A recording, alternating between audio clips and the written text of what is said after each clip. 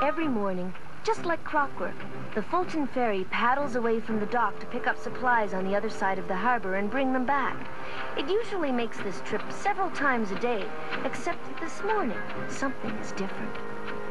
Attention, all tugs! We have a problem and I need your help to solve it. Sure thing, Captain. No problem. What's going on? Well, the Fulton Ferry is missing. Missing? What? How could that be? We saw it leave an hour ago. I know, but it hasn't returned and no one's seen it since. Then where could it be? What could have happened to it? That's what I need you to find out. Look in all the usual places and anywhere else you can think of. Don't worry, Captain. We'll search every fathom of this harbor. We'll peek in every pier. And peer in every peak. Oh, that was a good one. This is serious business, Top Hat. Quite right, Captain. You can count on us. Aye, aye, Captain. We're heading out now. Use all your skills and special talents to find that ferry boat. As the tugs scan the harbor, Big Stack sees Grampus and pulls up alongside. He tells Grampus about the missing ferry. You told the right boat, Big Stack. I am the only one that can dive underwater. So you look on the top, and I'll look on the bottom. Meanwhile, Top Hat looks for the ferry in the nearby canal. I say, that tanker wasn't here yesterday. Good thing I'm tall enough to see over it. Ahoy! Fulton Ferry! Are you there?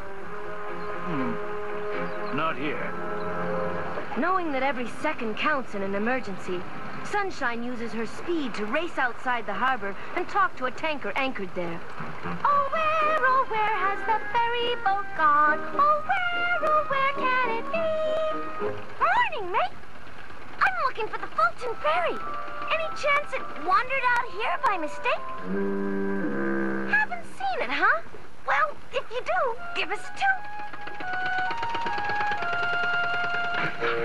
I know this harbor like I know my own stern.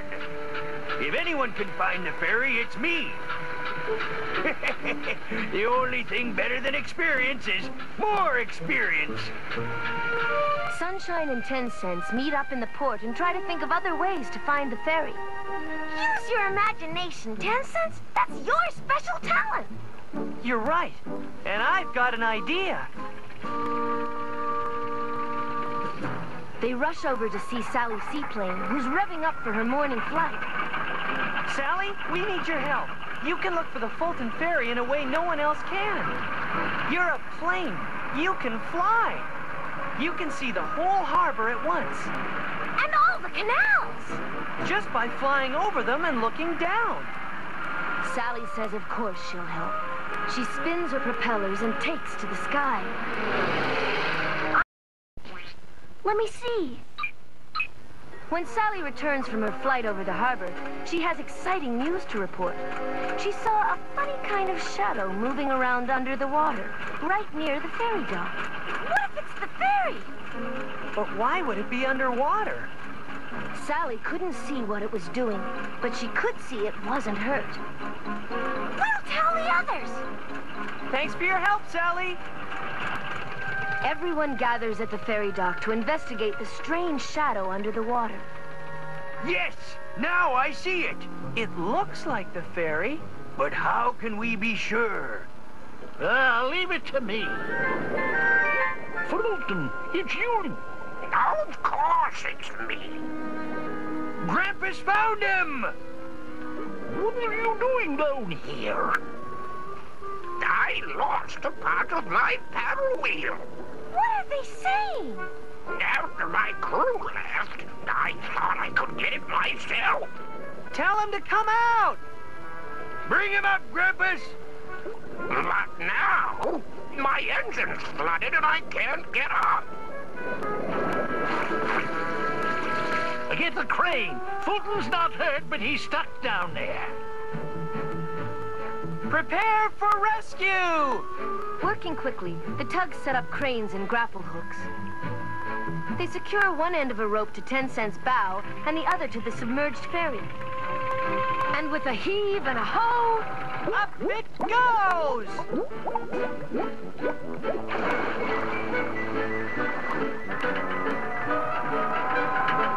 10 cents and the other tugs lift the Fulton Ferry off the bottom and back up to the surface. Within a few hours, its engine has dried out and its paddle wheel fixed. The Fulton Ferry is back at work. And as it leaves the dock, it gives a special toot to say thanks to the boats and the seaplane whose special skills and talents helped find it and bring it home.